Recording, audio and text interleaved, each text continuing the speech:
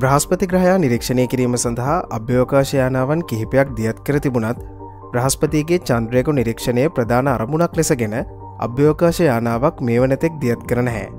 මේ නිසා බ්‍රහස්පති ග්‍රහයාගේ සුවිශේෂී චන්ද්‍රයෙකු වන යුරෝපා නිරීක්ෂණය කිරීමට යුරෝපා ක්ලිපර් නමින් අභ්‍යවකාශ යානාවක් පසුගිය සඳුදා දින දියත් කිරීම සිදු වුණා. මේ මෙහෙයුමේ ප්‍රධාන අරමුණ වන්නේ යුරෝපා චන්ද්‍රයා ගවේෂණය කිරීම සහ එහි භූගත සාගරය ජීවයකට සුදුසුද යන්න සොයා බැලීමයි. මීට අමතරව යුරෝපා චන්ද්‍රයා සිතියම්ගත කිරීමත් මෙම අභ්‍යවකාශ මෙහෙයුම තුළින් සිදුවෙනවා. මේ විදිහට නාසා විද්‍යාඥයින් යුරෝපා චන්ද්‍රයා පිළිබඳ දැඩි අවධානයක් යොමු කරන්නේ මෙම චන්ද්‍රයා තුළ ජීවයක් පැවතීමට වැඩි ඉඩකඩක් පවතින නිසා.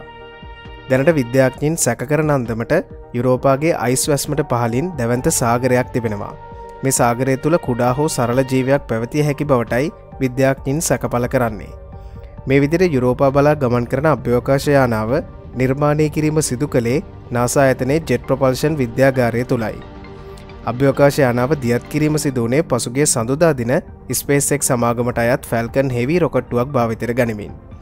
දැන් මේ ඔබ දකින්නේ මේ අභ්‍යවකාශ යානාව දියත් කරපු සජීවී අවස්ථාව. Unveiling the mysteries of an enormous ocean lurking beneath the icy crust of Jupiter's moon, Europa. Engine chamber pressures are nominal. See that the chamber pressures are nominal from here. All 27 Merlin engines look great. Rocket beginning to roll. Putting down 5.1 million pounds of thrust.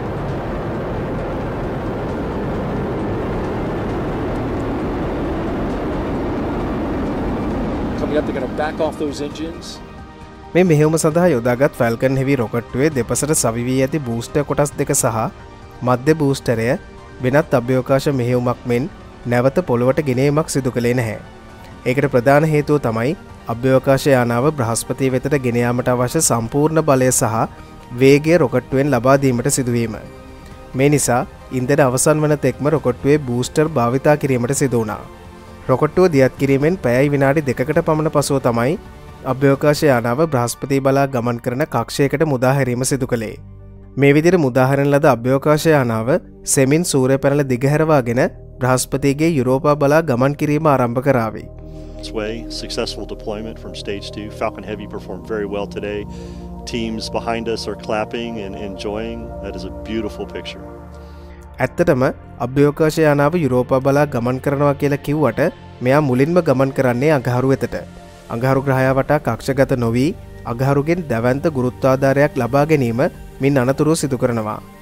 මේ ගුරුත්වාධාරය ලබා ගැනීමට නියමිතව තිබෙන්නේ ලබන අවුරුද්දේ පෙබරවාරි 27 වෙනිදායි.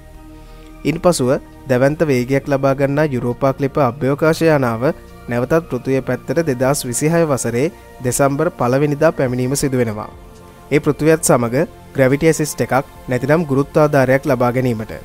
මේ විදිහට පෘථිවියත් සමග ග්‍රැවිටි ඇසිස්ට් එකක් කරාට පස්සේ බ්‍රහස්පති පද්ධතිය බලා ගමන් කරන්නට අවශ්‍ය වෙන වේගය අභ්‍යවකාශ යානාව ලබා ගන්නවා. ඉන් පස්සේ තමයි යුරෝපා චන්ද්‍රයා බලා පිටත් වීම ආරම්භ කරන්නේ. මේ විදියට 2030 දී අප්‍රේල් මාසයේදී යුරෝපා ක්ලිපර් අභ්‍යවකාශ යානාව බ්‍රහස්පති පද්ධතියට ඇතුළු වීමට නියමිතයි. මේ යානය නිරීක්ෂණය කරන්නේ යුරෝපා චන්ද්‍රයා වුණාට ඇත්තටම යානාව කක්ෂගත වන්නේ බ්‍රහස්පති වටා. මොකද ඍජුවම යුරෝපා චන්ද්‍රයා සමග කක්ෂගත වුණොත් බ්‍රහස්පතියෙන් පැමිණෙන අධික විකිරණ නිසා අභ්‍යවකාශ යානාවේ ඉලෙක්ට්‍රොනික පරිපථවලට හානි වන්නට පුළුවන්. මේ නිසා බ්‍රහස්පතිය සමග දිගු ඉලිප්සාකාර කක්ෂයකට ක්ලිපර් අභ්‍යවකාශ යානාව යොමු කිරීමටයි සැලසුම් කර තිබෙන්නේ. මෙහිදී බ්‍රහස්පති වටා කක්ෂගත වන අතරතුරේදී 50 වතාවක් පමණ යුරෝපා චන්ද්‍රයාට සමීප වෙමින් එය හොඳින් නිරීක්ෂණය කිරීමට නියමිතයි.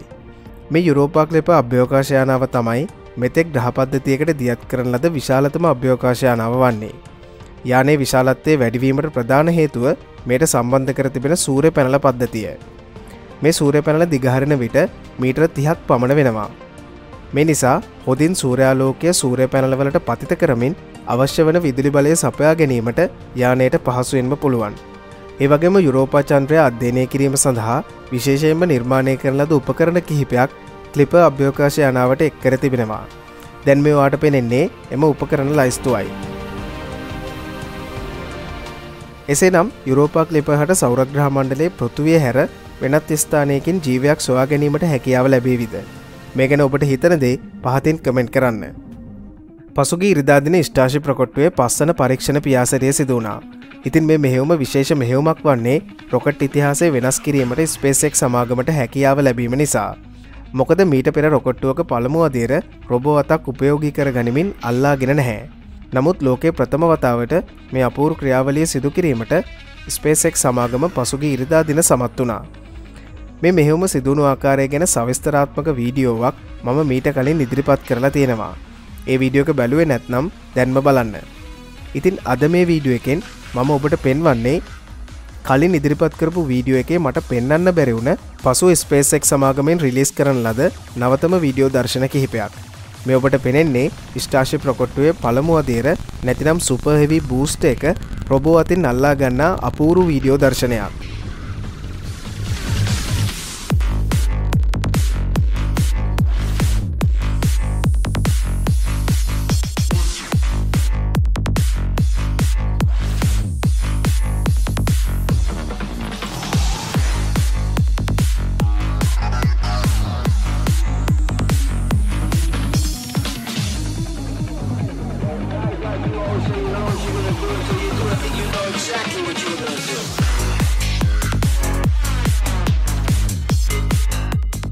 මේ තිබෙන්නේත් එම අවස්ථාවම තවත් කැමරා කෝණයකින්.